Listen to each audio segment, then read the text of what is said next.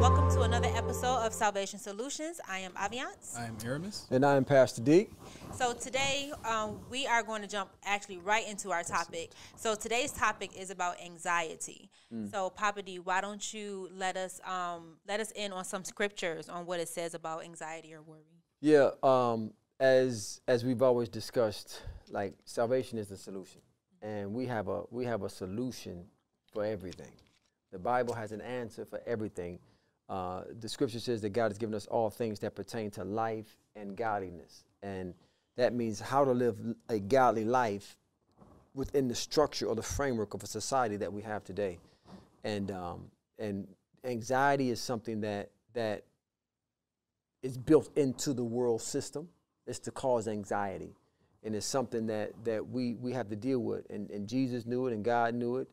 And Jesus actually, I don't know if I would call it anxiety, but the pressure of fulfilling the will of God caused him to even have to fight off the thoughts of anxiety or fear when he was in the garden, and he was thinking about being separated from his father, and the Bible says his sweat was as great drops of blood, and the Bible says he being in agony. So it describes what he was going through as an agony. He being in an agony. And in the, I was sent a Facebook post this past week, and it was a post that was expressing this blogger's plight overcoming anxiety. And she went into the details of what anxiety will cause one to live like or experience, the things they would cause them to experience. Everything from restless nights to sleepless nights to overthinking to worrying to procrastinating to fear to not being overly nice, overthinking, just a whole litany of things that as I was reading, I'm like, this is good. This is right on. This is to the point. This is very practical. It's where a lot of people live. And as I'm going through it, every time I deal with something, like she talked about anxiety. One of the things that has to do with anxiety is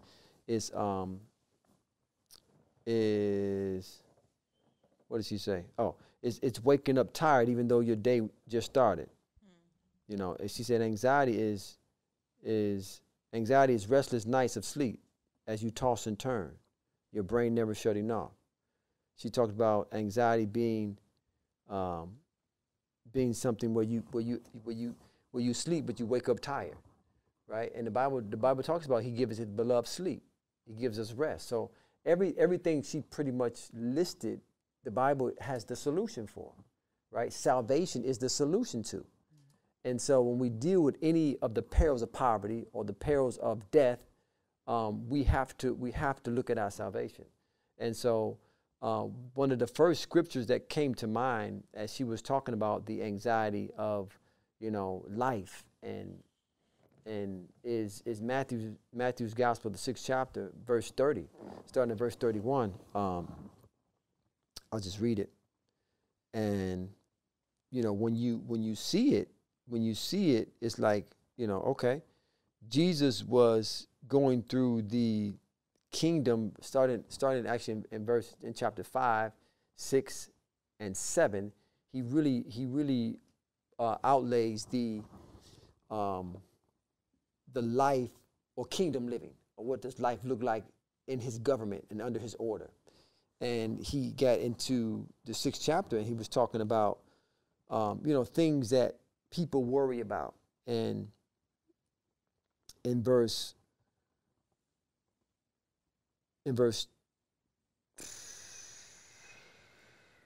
25, he starts off by talking about, therefore I say unto you, take no thought for your life, what ye shall eat or what ye shall drink, for your body or what ye shall put on. Is not life more than meat, and the body more than raiment? Then he goes into how the fowl of the air are taken care of, and how your Father feedeth them. Are ye not better than them? Then he talks about which of you can add one by taking thought. The word taking thought means to be worrisome or to be anxious about, right?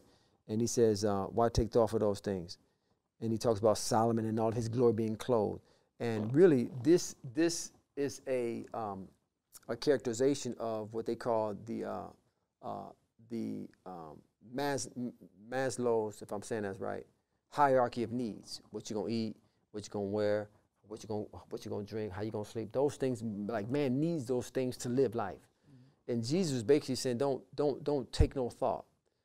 Don't become worrisome. Don't become anxious. Don't become overly excited about these things. He says, for after these things do as the Gentiles seek.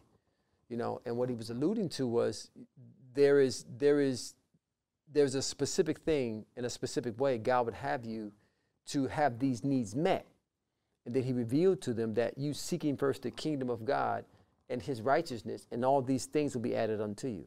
Now that phrase or that scripture is packed with so much information, and we have to we need more than the little 45 minutes we have to unpack that particular scripture, because everything that goes into seeking first the kingdom of God and his righteousness that will enable all these things to be added unto you deals with everything from new birth and your cry for the word of God to you being mature enough and perfected in the things that God has for you so that you can possess the promises of God. So there's a whole life or range of things that go in there. It's not just, if I read my Bible, then I ain't got to worry about these things, you know, which most people portray it to be as. It's not just that. But no, it's actually you embracing everything about the life that God has called you to live. And as you embrace everything about the life that God has called you to live, then all these things will be added unto you. Example would be, the Bible says in Proverbs 10, verse 22, the blessing of the Lord, it maketh rich and addeth no anxiety, no sorrow to your life, right? So embodied in seeking first the kingdom of heaven and his righteousness is that truth, is that law of the blessing. The blessing has an assignment to make you rich and to eliminate anxiety. You won't have to worry about what you're going to eat, what you're going to drink, what you're going to wear, as long as you abide and follow the leadership of the blessing or the benediction or the prophetic instruction or the prophetic word that's spoken over your life or the preceding word that you live by. So that's all in that scripture. Seek ye first the kingdom of God and his righteousness, and all these things will be added unto you. The bottom line to the solution to the anxiety that people deal with is seeking first the kingdom of God, the comprehensive understanding of that. Not the simple, you know, if I read my Bible for, 3 times a week and, I pay my tithes, then I ain't got to worry about nothing. No, we found out that's not working, because you get more folks in the church under stress and anxiety. Listen, I heard the most incredible statistic today. I don't know where these folks get this stuff from, but they get it. Wait, but is this a real survey or this is a real survey? Okay. This is a real survey. The man said this. He said that studies show the highest stress-filled occupations, the most anxiety-filled occupations in America. The first one was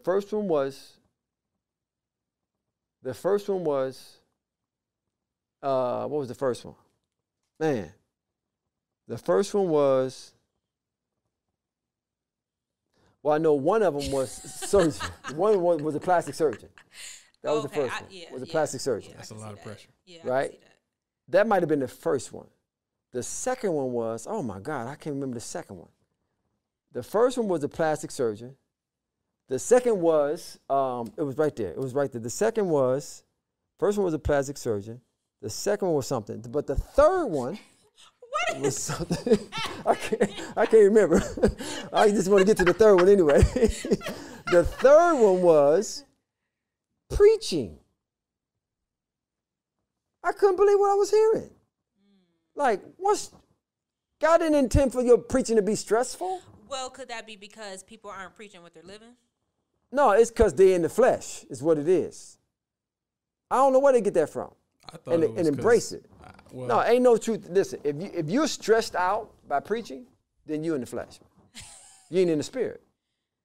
You ain't in the spirit. Everything about our salvation is rest. The Bible says our labor is to enter into the rest. In Hebrews, everything we do, we should do from the position of rest. If you're not doing it from the position of rest, you're in the flesh. But then there's this thought, right? Because we have to work out our own salvation, but we also have to co-labor with God with certain promises or destinies that's on our life. That it does require work, which could be stressful at times. Why you looking at me like if you stressing out, you in the flesh. Okay. Right, you're right. He looking at me. We're supposed to co-labor. We're supposed to co-labor and do all that stuff. But listen, hold it. Take my yoke upon you. Co-labor with me. My yoke is easy. My burden is light. Ain't no stress in that. I get what you're saying, babe. I get what you're saying. Are you sure? You looking at me like sure. I'm a chick off the street. I'm saying, when you start talking like that. Poverty ain't been raising me for years. Yeah, I'm like, right. When you think about that, though, it's like, wait a minute. Okay, I get it. You right on. Co-labor. But ain't no stress in it. If I'm stressing, I missed it somewhere. Salvation and stress, they're diametrically opposed.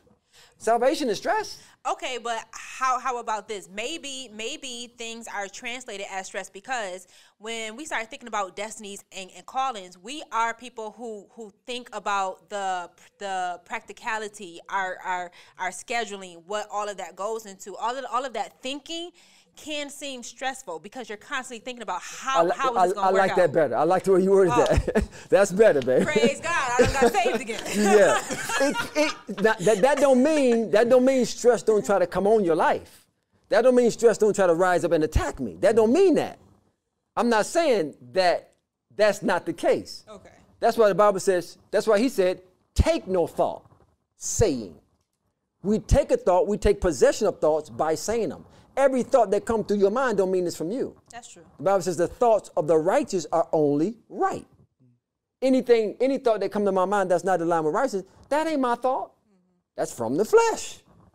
And when we say flesh, we're not talking about the physical. We're talking about the unrenewed darkness components of the soul. That the Bible refers to that as flesh. That ain't from me. So I won't take it. I won't accept it. I won't accept it. I won't repeat it. I won't say it. You're not supposed to say every thought that comes to your mind. That ain't from you. That's a fact. That's from the. If it's from the flesh, then leave it in the flesh. Don't take it. Don't possess it. That's why he says, "Take no thought, saying, what shall I eat?" Don't say that. Don't say that. What you should be saying is, "My heavenly Father knoweth that I have need of these things," and that's what I'm going to say. He is my Jehovah Jireh. My Lord shall supply my need. He's going to lead me and guide me into the realities of being able to possess those things that I need for my life.